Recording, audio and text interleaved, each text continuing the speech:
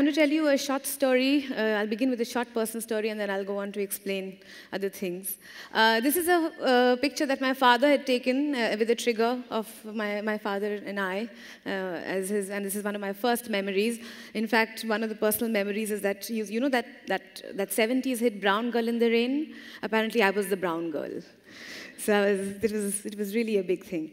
But personal memories are one thing, but personal memories also come attached with a lot more. And especially a photograph to me comes attached with a lot more. I think a photograph is not just carrying an emotional memory, it carries the memory and a history of the world, of nations, of cultures, of time, and all kinds of things that you can think about.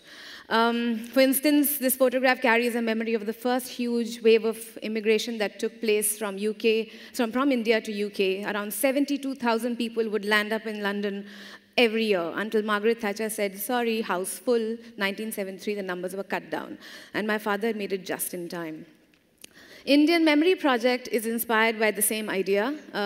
It basically is a very simple idea. It traces a history of the Indian subcontinent through photographs found in family albums. So each one of you here in this hall has a story to contribute that makes the history of the country.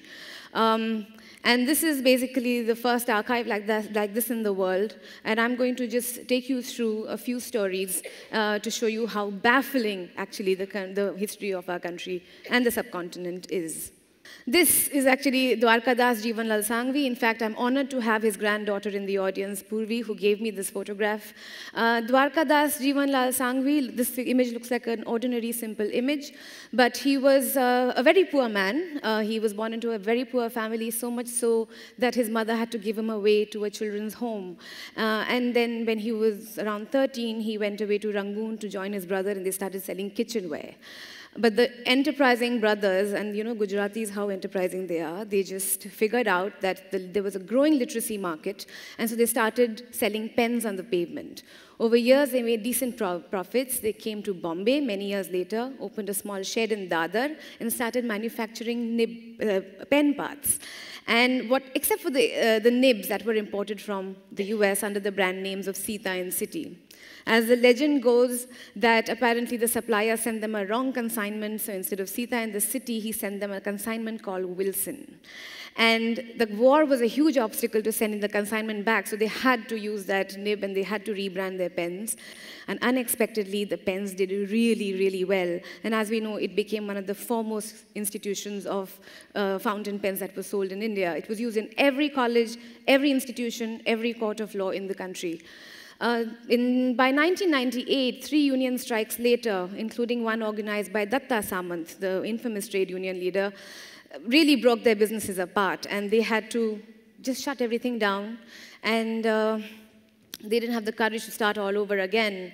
But Dwarkadas did start institutions, educational institutions, because he was aware of his own lack of education, and he was fairly conscientious, so he opened several colleges across Mumbai and Gujarat. But there is one big feather in their cap that the Wilson family should be proud about, and I think so should we, is that they made the orange thick nib pen that wrote the most fundamental document of this country, the Constitution of India, written by B.R. Ambedkar. This is an iconic image of the project. It has gone viral, like completely. It has been seen around 55,000 times. And at first glimpse, they look like really ordinary 2 young girls from Delhi posing for a photograph. But they were actually the first girl rock band of India, called Mad Hatters, from Delhi University, 1966. And they were so popular for a brief amount of time that when the Beatles came to India, and they actually gave several private concerts, they were invited and given front seats to basically listen to the Beatles. This is a beautiful story. This is how photographs come alive and they tell us so many things. The gentleman on the right is Bert Scott. He was born in 1915 in Bangalore. He studied in Bishop Cotton's. His family had been here since the 17th century. And he actually grew up here, and then he started working with Times of India in 1936 as a press photographer. When partition happened, and several cultures, not just the Hindus and Muslims, had to bear the brunt of that, they had to leave India. Along with him, he carried his own archives, around 5,000 images that his grandson Jason inherited. In fact, Jason remembers that he used to sit with them at his grandparents' home and flip through these albums. And he would go through these albums, and one of them, I think his grandmother remarked for a woman who sounded rather jealous, for a woman in her 70s, who said, "Those books are just full of his ex-girlfriends." And his grandfather didn't hear it, or he chose to ignore it. But Jason, once Bert Scott passed away, Jason found many more images. And what he found also was these separate chunk of images, particularly one folder, 4 cut-up negatives in a negative holder of one girl called Marguerite Mumford, who turned out to be an Anglo-Indian girl. And he basically decided to find out who she was. And what was even more interesting was these images were kept away from the other images that his grandfather had photographed, which was even more interesting. To top it all, these images were flirtatious. They were more intimate. He had access to that girl like he had access to no other woman in his archives. And so Jason decided to do some good detective work, and he Googled Marguerite Mumford. Nothing came up. He tried to look for more information. Nothing came up. Only recently, this is where Google is our best friend, he noticed a small scribble by one of the negatives which said Marguerite Lovedale. And Lovedale turned out to be the nickname of Lawrence Military Memorial School in the Ooty, which was interesting because Jason's great-grandfather had a summer house there. That is where the couple must have met.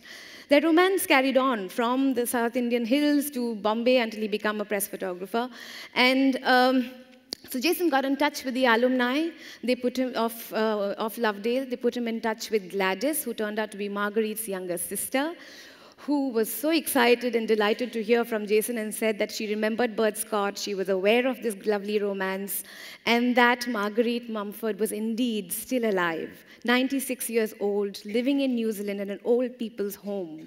And she was physically well, but her memory had dimmed a bit. And so Jason started sending her family images of these images that they'd never seen, and he also put in an image of his grandfather.